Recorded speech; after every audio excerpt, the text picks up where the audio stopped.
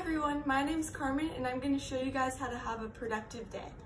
The first thing that I do is get all your homework done the night before so you aren't stressing about it the next day. Make sure to get a good night's of sleep so you're well rested and energized in the morning. Good night. Good morning, everyone. First thing to do is open your curtains and get that nice natural lighting. The next step into having a productive morning is making your bed. This is something you should try doing every day. The next and most important step is to brush your teeth. You don't want those cavities. You have to make sure you have a nutritious breakfast as well. After breakfast, I like to go and check the mail.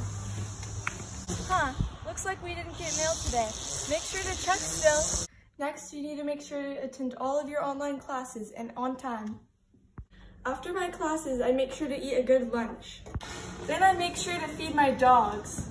After my dogs are fed, I like to take them on a walk.